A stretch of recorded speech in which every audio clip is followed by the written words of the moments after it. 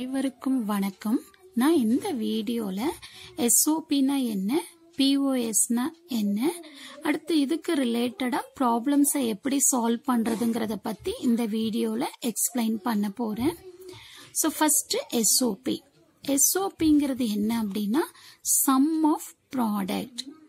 இப்போ product terms எல்லாத்தையும் நம்ம சம் பண்ணி எழுதியிருந்தா அந்த எக்ஸ்பிரஷனை SOP எக்ஸ்பிரஷன் நம்ம சொல்லலாம். அதுக்கு பெஸ்ட் எக்ஸாம்பிள் என்ன அப்படின்னா F is equal to BC bar plus AC.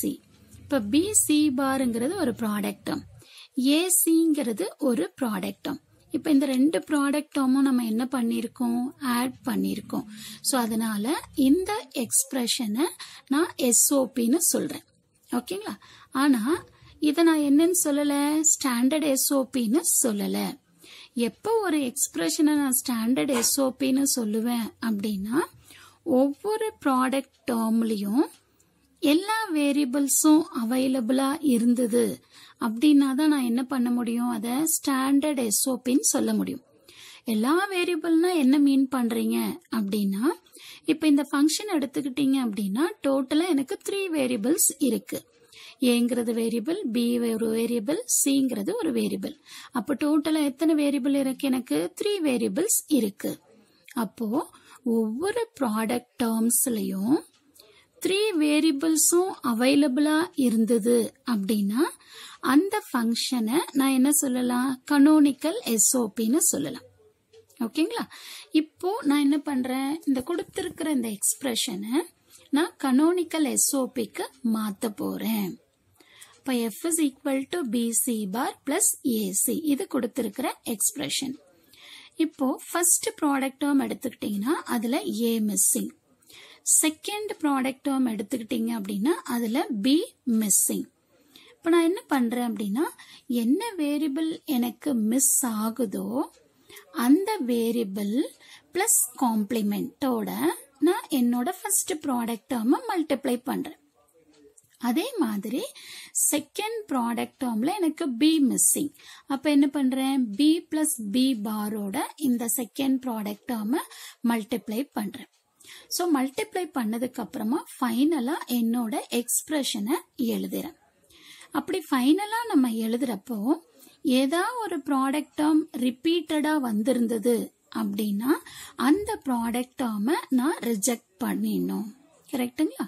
Next இதுல நிறைய பேருக்கு டவுட் இருக்கும், ஏன் நம்ம A பிளஸ் A பார் தான் போடணுமா, A into A bar போடக்கூடாதா simplify பண்றதுக்கு அப்படின்னா கண்டிப்பா போடக்கூடாது. ஏன் A இன்டு A பார் போடக்கூடாது அப்படின்னா பூலியன் லாஸ்ல நம்ம படிச்சிருக்கோம், A into A bar is equal to 0. அப்போ 0 இன்டு எனிதிங் என்ன வரும், 0 தான் வரும். அப்போ we will not get this original expression. கரெக்டுங்களா?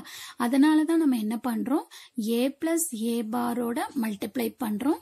இங்க மிஸ்ஸிங் B, அதனால B பிளஸ் B பாரோட மல்டிப்ளை பண்றோம். ஓகேங்களா?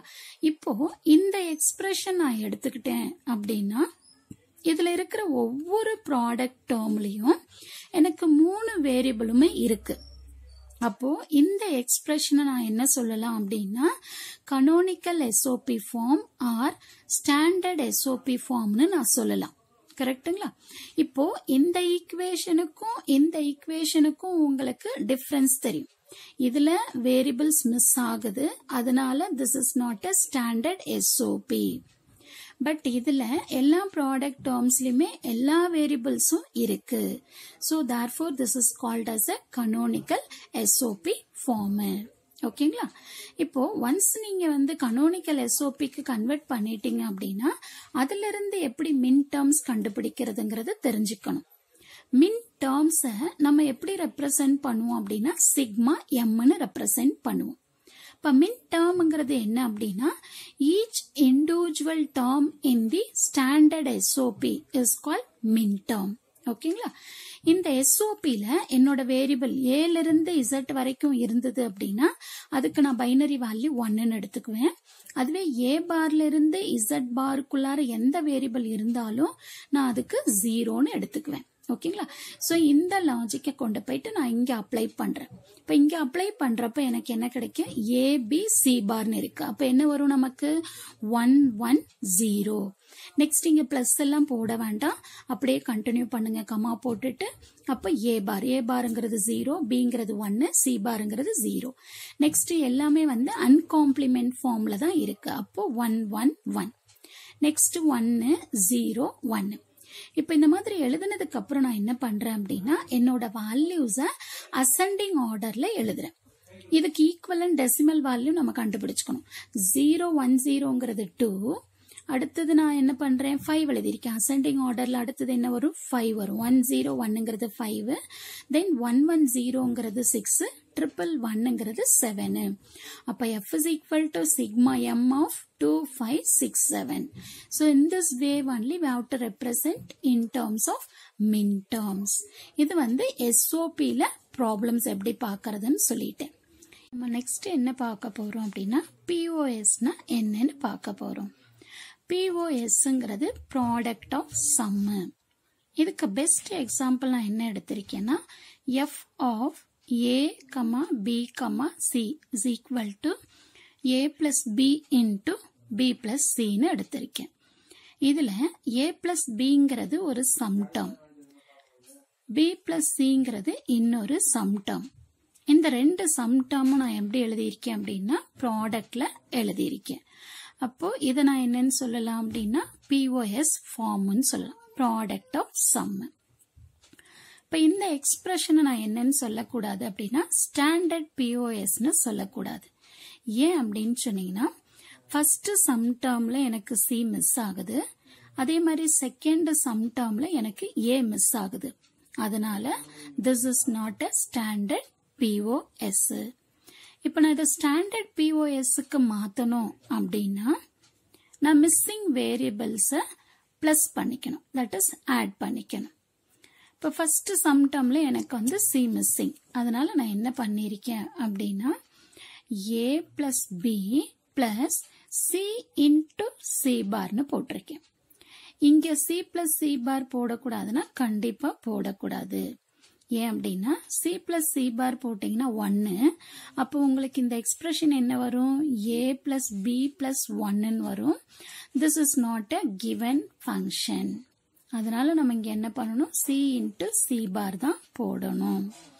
அதே மாதிரி இங்க மிஸ்ஸிங் வந்து எனக்கு A, அப்போ A into A bar plus B plus C. இப்போ நெக்ஸ்ட் இந்த லைனுக்கு அப்புறம் நான் என்ன பண்றேன் அப்படின்னா டிஸ்ட்ரிபியூட்டிவ் லாவை அப்ளை பண்றேன். அப்போ A plus A bar into B நான் வந்து டிஸ்ட்ரிபியூட்டை அப்ளை பண்ணேன் அப்படின்னா எனக்கு என்ன கிடைக்கும் அப்படின்னா A plus A bar into A plus Bன்னு கிடைக்கும். சோ இந்த லாவை நான் வந்து இங்க அப்ளை பண்ண போறேன். அப்போ A plus Bங்கிறது ஒரு டேர்ம்னு எடுத்துக்கோங்க, பிளஸ் C into C பார்ங்கிறது இன்னொரு டேர்ம். அப்ப நான் இங்க டிஸ்ட்ரிபியூட்டிவ் லாவை அப்ளை பண்ணேன்னா I will get the expression like this. A plus B plus C, next A plus B plus C bar. ஓகேங்களா? அதே மாதிரி தான் இங்கேயும் நான் அப்ளை பண்ணணும். A plus B plus C, next term என்ன வரும் பாருங்க, A bar plus B plus Cன்னு வரும். ஓகேங்களா? இதை நான் வந்து டிஸ்ட்ரிபியூட்டிவ் லாவை அப்ளை பண்ணி எக்ஸ்பேண்ட் பண்ணிட்டேன். இப்போ இந்த எக்ஸ்பிரஷன்ல ஏதா ரிடண்டன்ட் டேர்ம்ஸ் இருந்தது அப்படின்னா அதை நான் என்ன பண்ணணும்னு சொல்லியிருக்கேன்? எலிமினேட் பண்ணணும்னு சொல்லியிருக்கேன். கரெக்டுங்களா? இப்போ இதுல எனக்கு எந்த டேர்ம் வந்து ரிடண்டன்டா இருக்கு அப்படின்னா A plus B plus Cங்கிற இந்த சம் டேர்ம் வந்து எனக்கு ரிப்பீட் ஆகுது. அப்போ இந்த டேர்மை நான் வந்து எலிமினேட் பண்ணணும். பண்ணிட்டு ரிமைனிங் இருக்கிற எக்ஸ்பிரஷன் தான் எனக்கு வந்து என்ன அப்படின்னா ஸ்டாண்டர்ட் POS.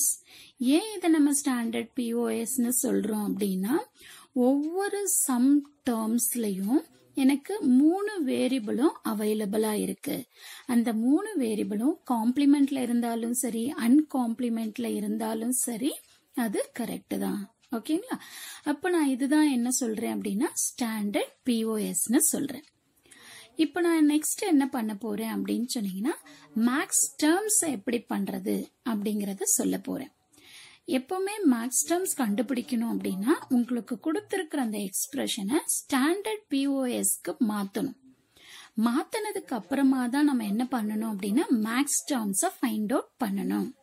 இப்ப இந்த மேக்ஸ் டேர்ம்ஸ் நம்ம எப்படி ரெப்ரசென்ட் பண்றோம் அப்படின்னா பை எம்னு ரெப்ரசென்ட் பண்றோம். This is a representation of maths terms.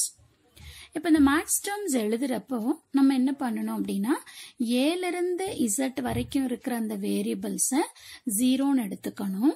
ஏ பார்ல இருந்து இசட் பார்ல வரைக்கும் இருக்கிற அந்த வேரியபிளை 1ன்னு எடுத்துக்கணும். சோ இந்த கான்செப்டை நான் இந்த இதுக்கு அப்ளை பண்றேன், இந்த ஈக்குவேஷன்ல அப்ளை பண்றேன். அப்ளை பண்ணிட்டு வர பைனரி வேல்யூக்கு ஈக்குவலண்டா டெசிமல் என்னன்னு ஃபைண்ட் அவுட் பண்ணிட்டு அதை நான் என்ன பண்ணணும் அப்படின்னு சொன்னீங்கன்னா அசெண்டிங் ஆர்டர்ல ரெப்ரசென்ட் பண்ணணும். அப்போ இந்த மாதிரி தான் நம்ம என்ன பண்ணணும் அப்படின்னா ஏதோ ஒரு ப்ராப்ளம் கொடுத்திருந்தாலும் ஸ்டாண்டர்ட் பிஓஎஸ்க்கு மாத்திட்டு மேக்ஸ் டேர்ம்ஸை ஃபைண்ட் அவுட் பண்ணணும். தேங்க்ஸ் ஃபார் வாட்சிங் திஸ் வீடியோ.